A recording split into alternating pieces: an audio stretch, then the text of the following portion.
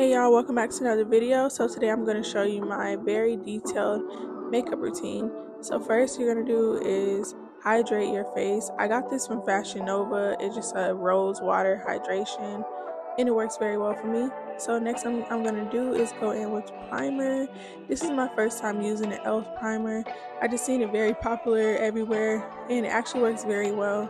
So you're going to make sure you pat it into your face. Do not rub in circular motions, just pat it into your face. You're going to wait until it's completely dry. You got to touch it, touch your face, double check before to make sure that your face is completely dry.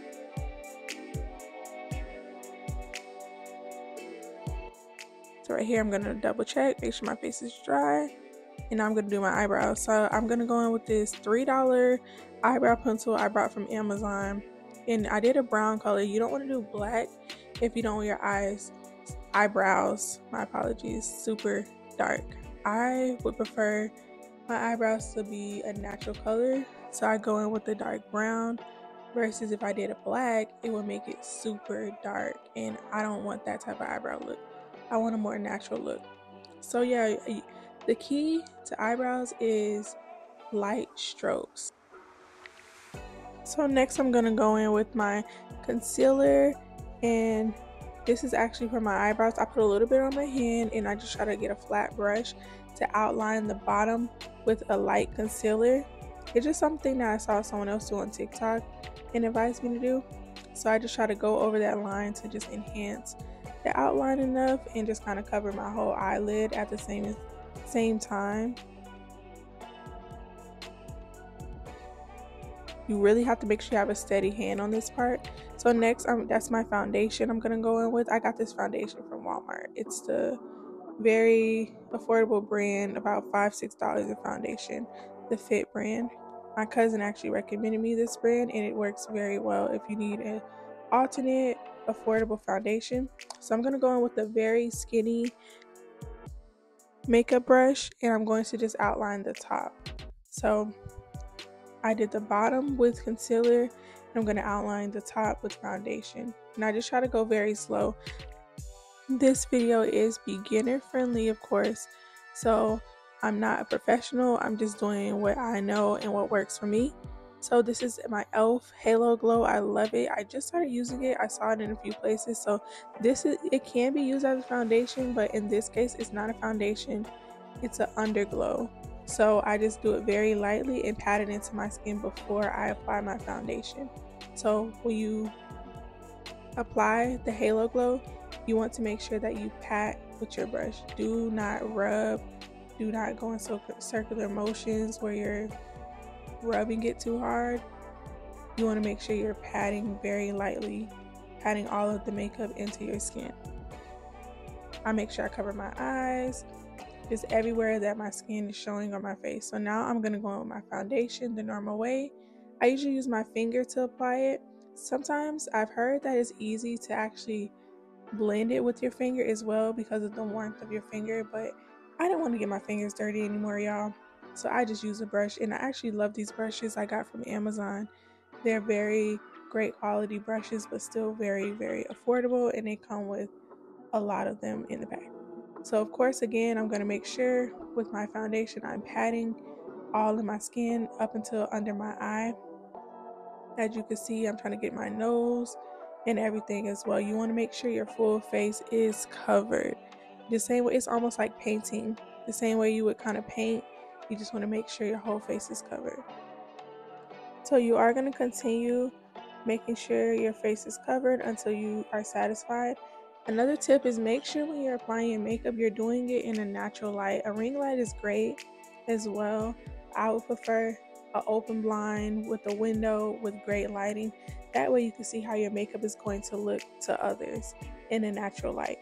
So now I'm going to apply some setting spray on top of my brush. That way it kind of loosens up that concealer to be able to spread. You can add setting spray on your brushes throughout doing your whole entire makeup. Anytime you need to loosen the product a little, add a little setting spray and it'll help spread more or even blend that product in a little better.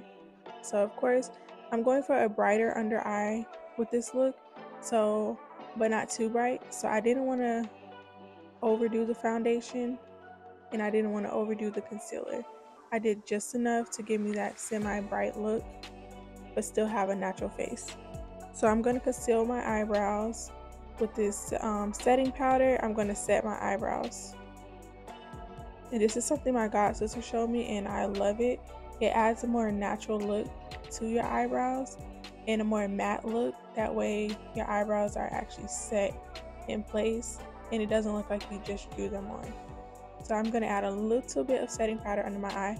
Of course, like I said, I don't want to go for too bright of a look. If you would like a super bright look under your eyes, you would apply way more setting powder and you probably would lower it. But in my case, I don't want that much, so I'm just going to apply it right under my eye. And that's what these black pads are for, to make sure you can get a great angle. So after that, I'm just going to blend that in, blend that setting spray in. Remember, everything with makeup, you always want to pat. Do not rub, don't get impatient, make sure you pat. So now I'm going to go in with my contour. And I actually use the same, not the same exact one, but the same type of brush that I use for my setting powder, because it's an angle at the end. This is a triangle, and I want to make sure you're getting your cheekbone going up and down the angle of your cheekbone. In this look, I'm not going for too much of a dark contour look, so I do keep it very lightly. This shade of contour is very dark and it spreads, so you don't have to overdo the product. Anytime you're doing your makeup, a little goes a long way. Always remember that. You don't have to waste product overdoing it and overdoing your makeup look. You want to keep it simple, keep it neutral, but still a makeup look. And in this case, that's what I'm doing. I'm going to go in now and blend out that contour. As you can see, I didn't do too much, but it kind of brought a darker look on my cheekbone. In the angles of my cheekbone, you want to go up and down the angle of your cheekbone, patting your cheek.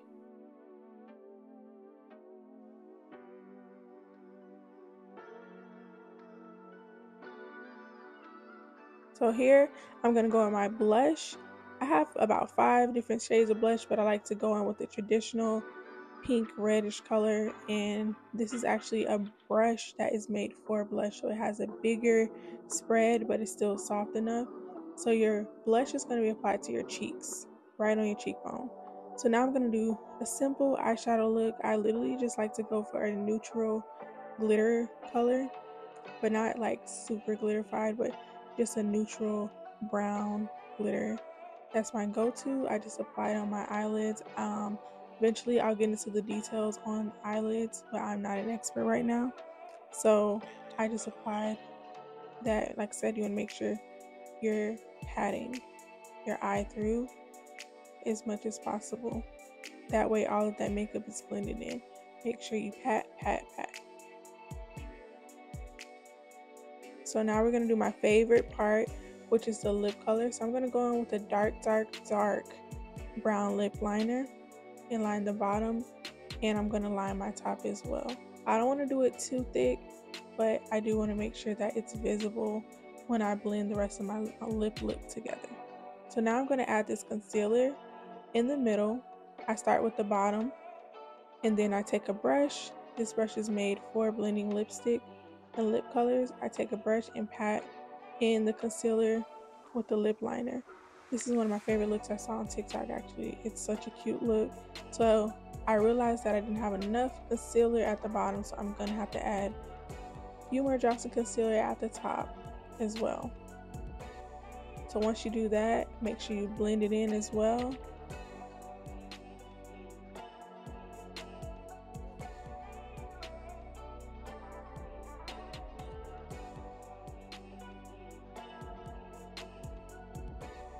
So when you mock your lips together, don't rub them together, you have to mock them. If you've ever seen it before, it's simply what I just did. So rubbing them in together is going to mess up that work that you just created, so you make sure you mock them.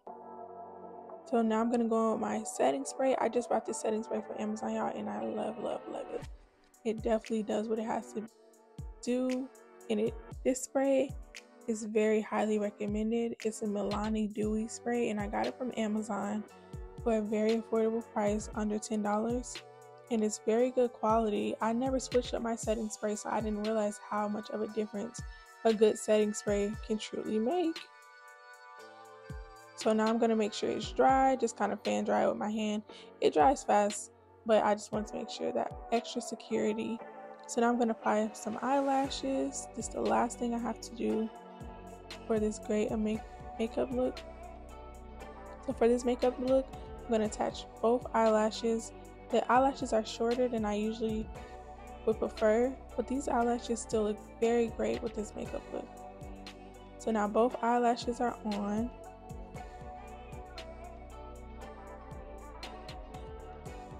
I'm just cleaning out my eye, make sure I don't have any extra glue or anything on my makeup.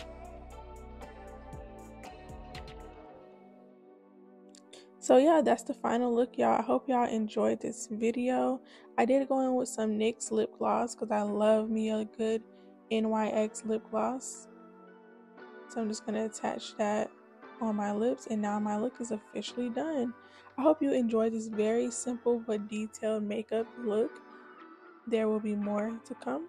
Make sure you like, comment, and subscribe, and let me know how this makeup look came out, or if you have any other tips on makeup.